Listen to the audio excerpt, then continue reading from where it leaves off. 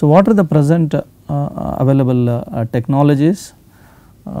So, where are these technologies being adapted? Very important.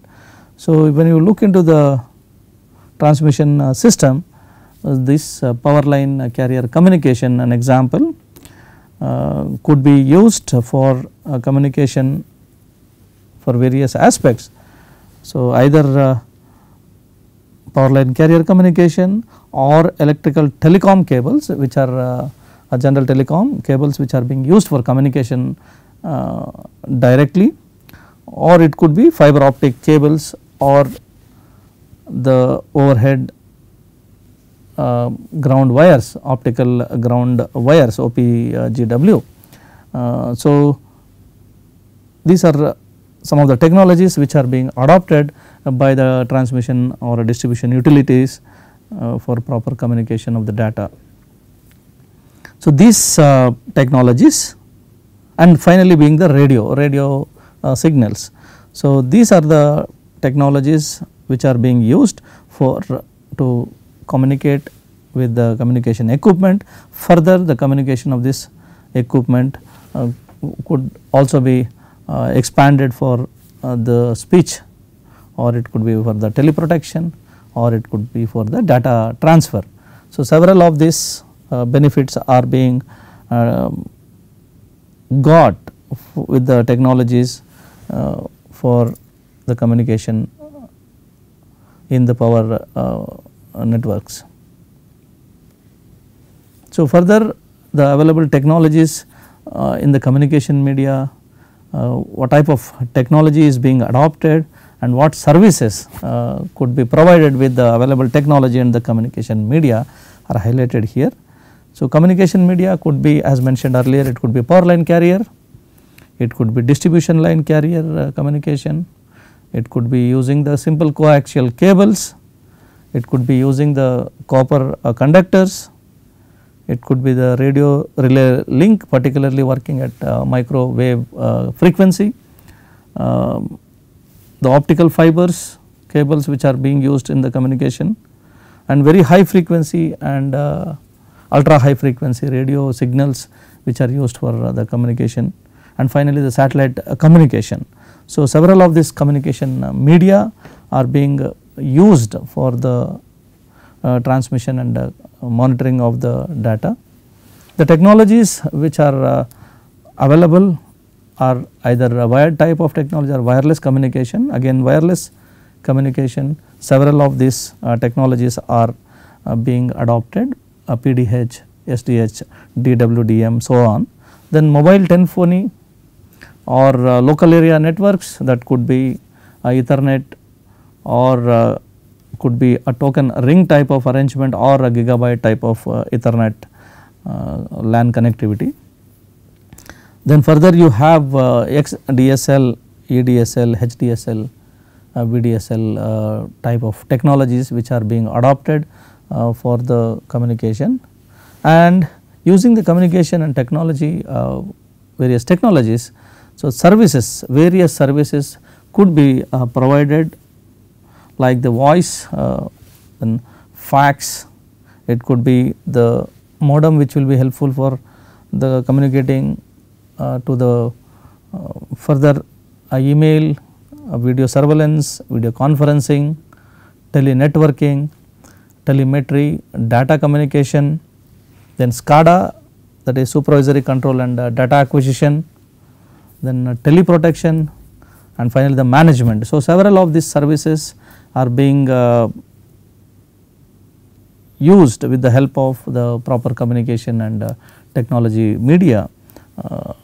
So, all these are very important for the SCADA or the smart grid which is coming up, and very helpful for the electrical utilities to see that a proper data management or monitoring of the system is very important. So, power line carrier communication system very important, which is being done with the help of the power transmission lines. Here this could be anywhere from 40 kilohertz to 100 or up to sometimes 500 kilohertz depending upon the equipments which have been used. A simple example here, you can see the transmission system. You have a line trap or a wave trap which is an equipment used for the communication system. So, this line trap or a wave trap is being installed in the substations of EHV or ultra high voltage substations, and this will help in communication of the data transfer. So, basically this again consists of a coupling capacitor, the CVTs and coupling filters which are connected to this.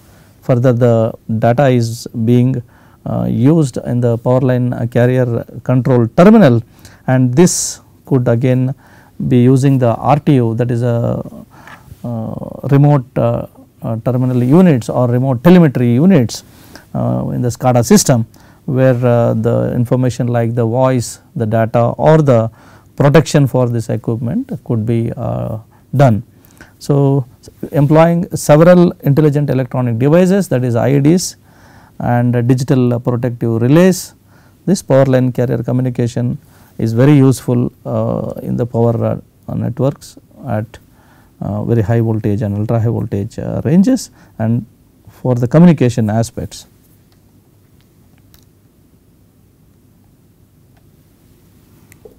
So, the application of power line communication is mainly as mentioned, it could be for transmission of voice data. This data could be transferred through the remote telemetry units and the protection signals from the intelligent electronic devices which have been used for the SCADA or the smart grid applications.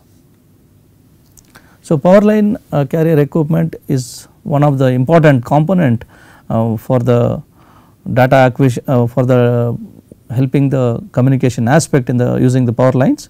So, here the carrier equipment required for communication or for the relaying and telemetry is basically connected to the line, that is through a high frequency cable, a coupling capacitor and a wave trap as shown here. This is connected through the coupling capacitor, a coupling filter and a line through the line or wave trap which is shown here.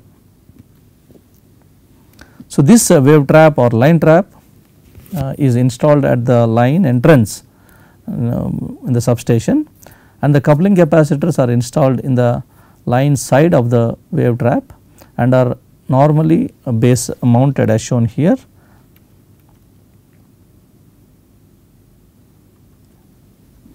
So, these wave traps or line traps up to 145 kV voltage could be mounted on the gantry structures on which a line is terminated at the substation, or there should be a special arrangement above the higher voltages more than 220 kV or 400 kV, where this wave traps could be planned or wave traps could be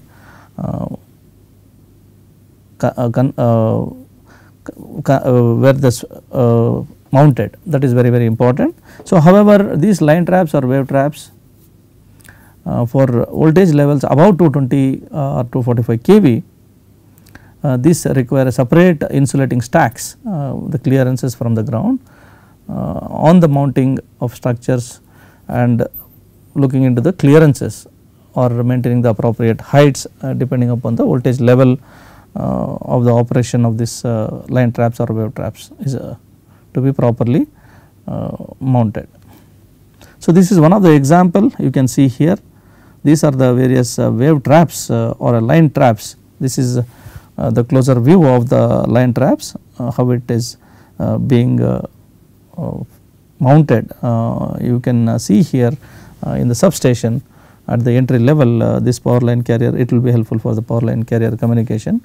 Again, it consists of several components including the surge arrestor inside, where in case of a lightning strike the arrestor will help to see that this line trap or a wave trap does not get damaged. So, this is a typical arrangement in any substation for a line or a wave trap power line carrier communication.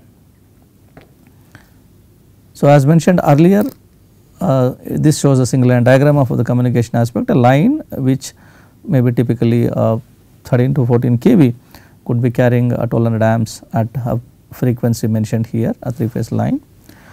So, all the arrangements like the current transformers, potential transformers, circuit breakers, so on are basically connected for the metering aspects, and from the suitable arrangement of a line or wave traps, this could be communicated to the communication system, where it will be helpful for the data and monitoring of the information. So, communication networks could contain multiple communication loops.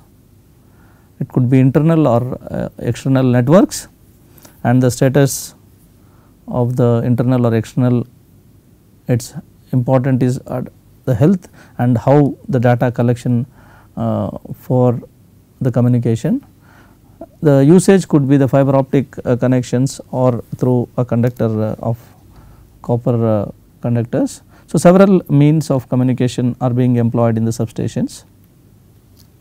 So, this information is very helpful, as now we look for the greater challenges, particularly for the smarter grid networks. As the voltage level goes higher, the network, electrical network is so complicated, we should have smarter grid networks which will be helpful for selecting the right network technology, particularly to avoid the stranded asset management. And the network solutions, some which have been chosen, should be able to deliver the sufficient capacity for the monitoring, but can't support the network requirements for other smart grid applications. So, the choosing of these networks, which could be only for the present requirement, have to be properly planned, so that when the network is expanded, these devices should be also tried to be used. So, the utilities have to suitably select the network solution, considering the future application and also the network requirements. And there is also important aspects like the cyber security threats, which are real and will continue to evolve over the time. So, proper planning for these threats and the information connected with this is also a challenge in the network grid networks. So, how do we select a network communication strategy is an important aspect. Before selecting the communication strategy, two important approaches are available, first being the traditional approach, the second being the strategic approach. So, the traditional approach here again depends on the network per project. It could be a build pay as you go, that is as you increase the network capability, or the traditional approach could be going in for the SCADA, that is the supervisory control and data acquisition systems. Then going in for distribution automation is one traditional approach, and going in for field data application. So, gathering the data in the field, this could be the traditional approaches. The strategic could be a layered type of communication or different architecture which supports the information or network communication, and also supports for present and future smart grid application. So, here the planning is different in comparison to a traditional approach, where not only for the present, the future applications are also being considered in the strategic approach. A point to be noted is the present day the supervisory control and data acquisition which is being monitored. The communication which uses increasingly is as per the standards IEC 80870 or IEC 104 is the protocols which are being used for the present day SCADA communication by the electrical utilities.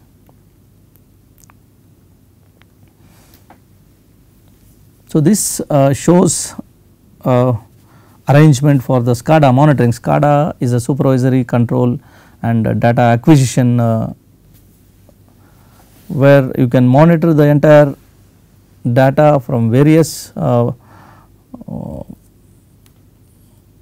data which have been obtained, taking proper measures in case of the emergency, and also try to monitor, analyze the data. Very important. The SCADA system could be used for several of the applications, and in case of electrical or utilities, this has been a boon for the utility engineers, where the data monitoring, the control has been being done with the help of the data acquisition, which is gaining very important in the country. So, how is the SCADA functions or any working of a SCADA system is typically, this is basically a human machine interface. So, it has data and control arrangements, which the data and controls are through the programming logic controllers, help of programming logic controllers, and this data and control information is got from various equipments which are in the field. So, the sensors which have been placed near the equipments, this data from the sensors is communicated to the PLC, further the data and the control system, where the entire through the SCADA, that is a supervisory control and data acquisition, you can see, monitor, you can try to see the analysis, perform the analysis and take a right decision. So, the SCADA system performs mainly 4 important functions. The first is the data acquisition from the equipments, then the network data communication, how the equipment data through the sensors is communicated to the programming logic controllers, further to the SCADA machine or a SCADA server. Then the data presentation, the data which is obtained is being presented, monitored and analyzed, and fourth is the control, very important. So, based on the data which is available, suitably analyzed, and wherever necessary the proper control management is being done. So, important 4 functions of a SCADA system. These above functions, that is the 4 functions are performed by the 4 kinds of SCADA components. So, what are the 4 components as mentioned earlier? It could be the sensors, the first is the sensors. These sensors could be a digital or analog, and the control with the help of control relays that directly interface with the managed system. So, second is the remote telemetry units, which I was mentioning, RTUs.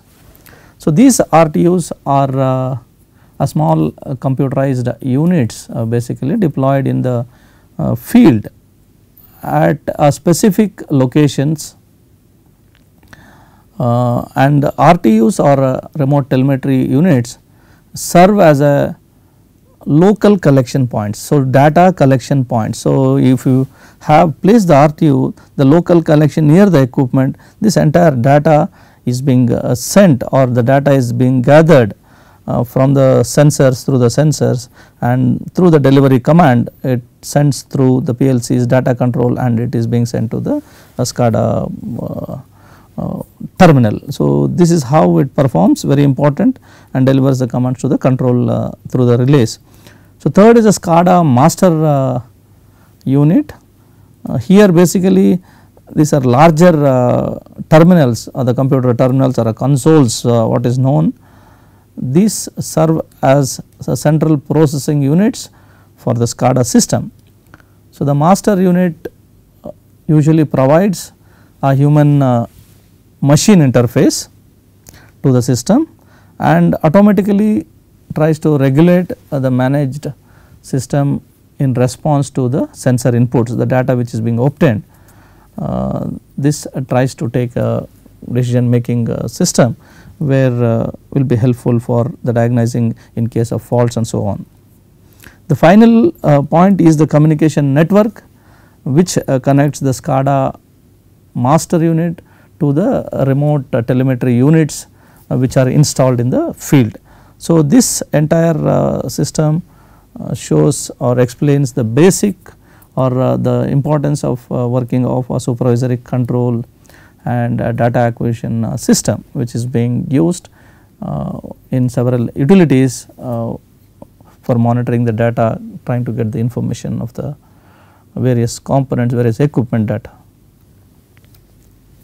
So, continuing the program PLC or the programmable logic controller is being used. Basically, this PLC or a program logic controller is a hardware which has a controller, a device which can be programmed, and it is embedded in the panel. Then the SCADA, as mentioned, is the supervisory control and entire data acquisition system. It is basically a software which is used to monitor and control the power line or programmable logic controller. This software has to be installed either in the computer or in the main server of the monitoring section. So, this is a important point to be considered. So, in general, the SCADA systems focus on continuous monitoring and parameterization. The software which is used is basically for operation or higher level above hardware, that is programmable logic controllers, it could be input output modules or the data loggers, it could be sensors, counters or any metering devices. This connects and the data is gathered or collected. The SCADA system can communicate with surrounding technology environment through a specialized industrial networks, and SCADA technology could be used for increasingly the usage of a normal computer network, particularly with the standard communication protocols which are available or the technology available during the present or the installation of this SCADA arrangement. So, it could be a Modbus, it could be a MBus 7 or several other technologies. Again, these technologies are adopted or adapted depending upon the newer technologies which come into the existence. So, the SCADA systems are highly scalable, very important, with number of processed variables, and could vary from a few hundred or thousands based on the complexity, the extensity of the monitored technology. The SCADA systems integrate also with the web technologies by providing remote access to monitoring systems via internet for use of normal PCs, tablets, smartphones, etc. So, present day this usage or integrating with the web technologies is being used for the electrical billing or the payment for the electrical billing, so on and so forth. So, there is a important aspect with the technology being upgraded and the technology being used. So, the SCADA systems can also be used for all sectors to collect technological data and monitor the correct progression of the process. It could be an industrial process, like example the power plants. The entire SCADA system could monitor the data and see the performance of various equipments. It could be helpful in heating plants, switching rooms, or the manufacturing production lines. It could be smelting plants, chemical packaging lines, warehouses. It could be used for the proper building management, particularly for the security, the access system, could be used for the ecology, emission monitoring, water treatment plants, many other advantages. So, the SCADA systems are much more affordable than in the past and have penetrated into new areas outside the industry sectors. It could also being very recently being employed for the monitoring of the family houses, etc., etc. So, very important.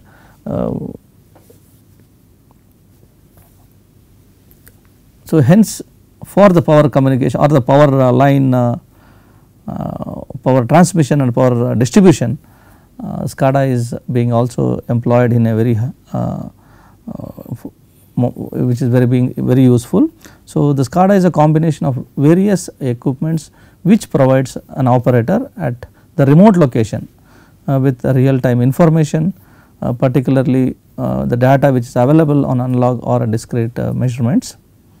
In addition to this, the provision for controlling the loads, that is the voltages of the control substation from the remote location is possible, and the analog parameters which are giving the continuous electrical signals.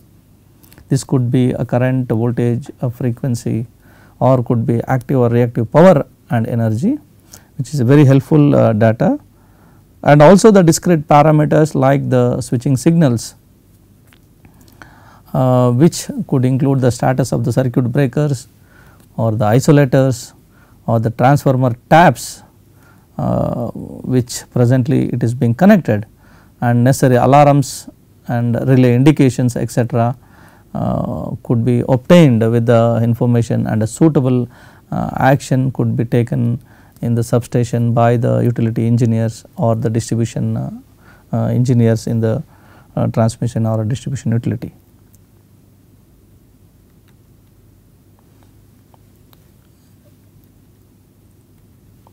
The SCADA architecture very important. This basically consists of a master station and typically a collection of computers, peripherals with appropriate input and output substation systems that enables the dispatchers to closely monitor the state of power system and helps in controlling the power networks. It is 100% standby equipment and should be made available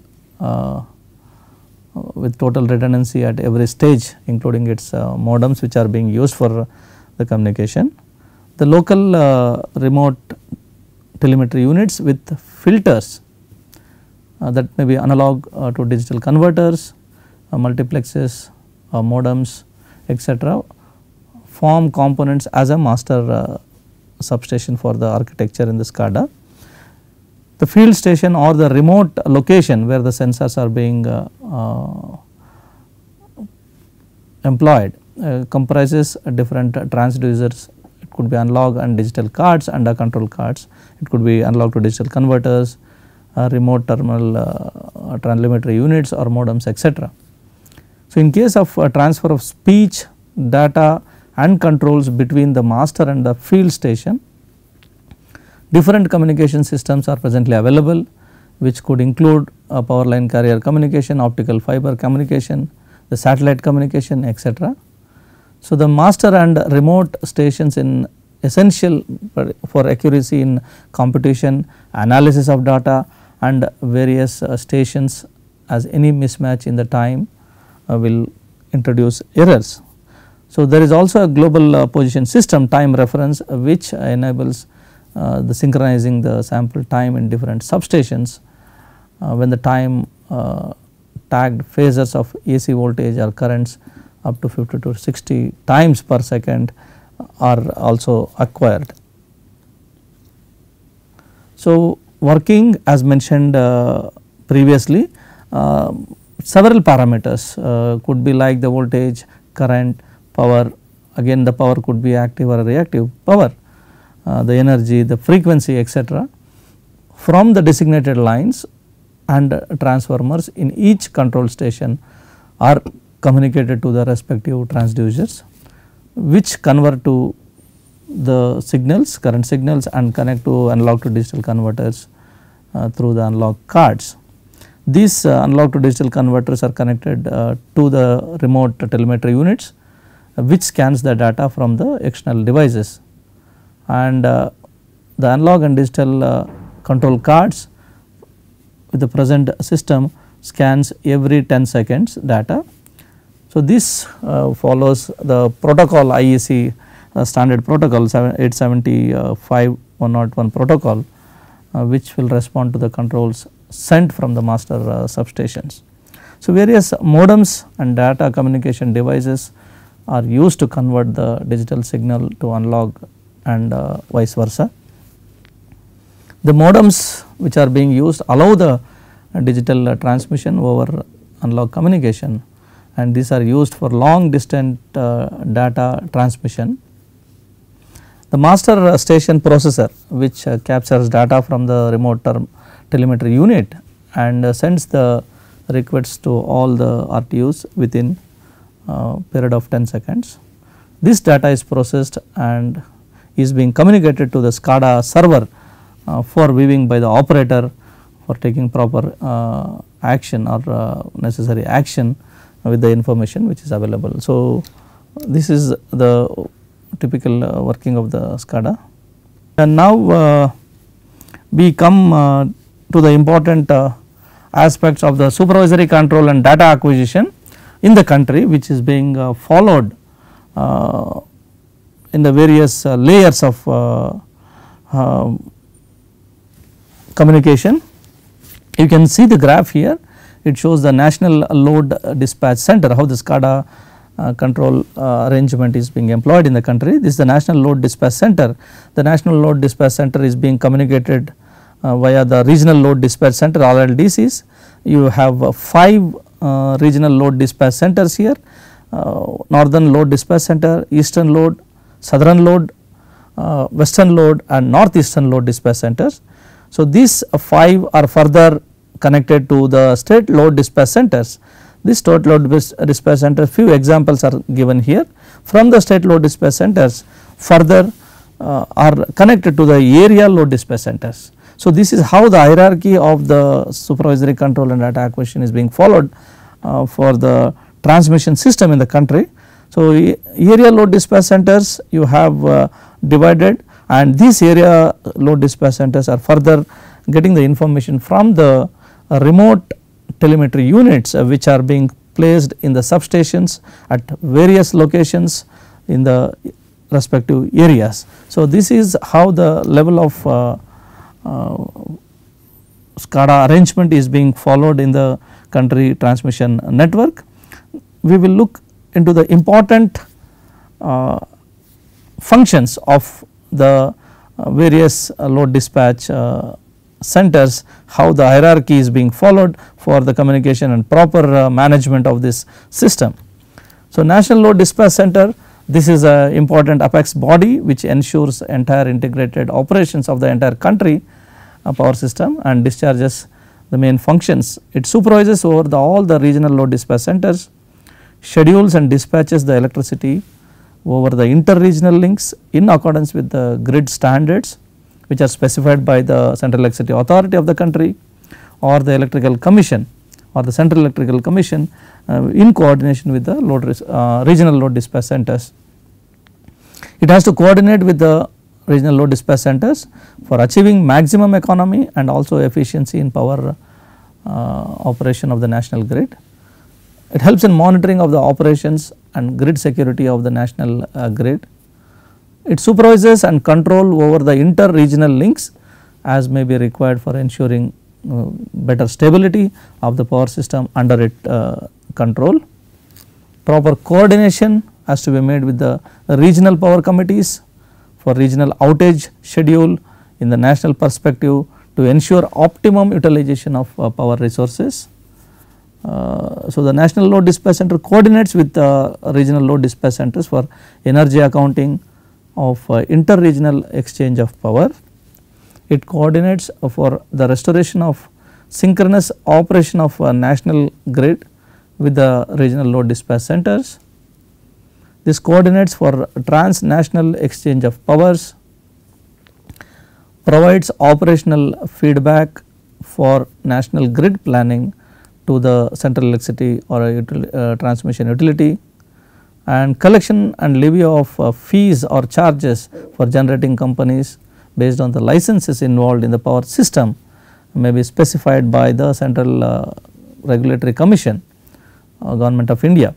So, the dissemination of the information relating to operations of transmission system in accordance with the directions of regulations which are issued by the central commission or the government are also being coordinated with the help of national load dispatch centers.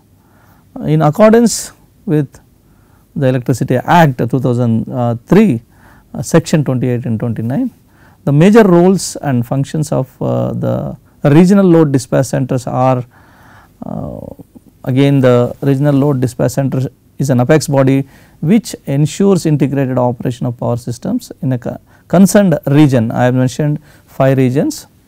So, these regional load dispatch centers shall comply with principles or guidelines and methodologies in respect of wheeling and optimum scheduling and dispatch of electricity, which is specified by the central commission in the grid code followed to be by the national load dispatch centers. And also the regional load dispatch centers shall be responsible for optimum scheduling and dispatch of electricity within the region. Again, this is in accordance with the contract which is entered with the licensed or generating companies operating in that particular region, monitoring the grid operations, and the regional load dispatch center should be able to keep the accounts of quantity of electricity transmitted through the regional grid and exercise supervision and control over the interstate transmission system, and also should be responsible for carrying out a real time operation for grid control and dispatch of electricity within the range through secure and economic operations.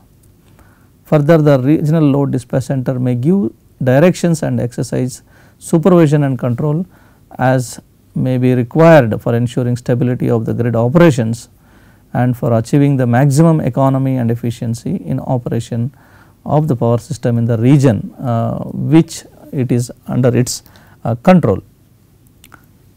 So, similarly, the functions of the state load dispatch centers are framed. Here again the state load dispatch center, the system operation and control of the grid covering the contingency analysis and operational plan on real time basis. SLDCs have to properly schedule or reschedule of the generation.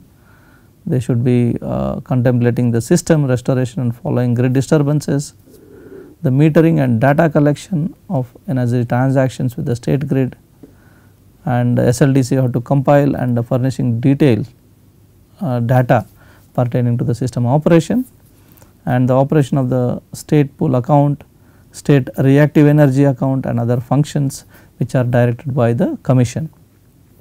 And finally, the role of area load dispatch center is mainly to assist the state load dispatch centers to ensure integrated operation of power system in the state grid. They should also assist the state load dispatch center for better monitoring the grid operations within that area.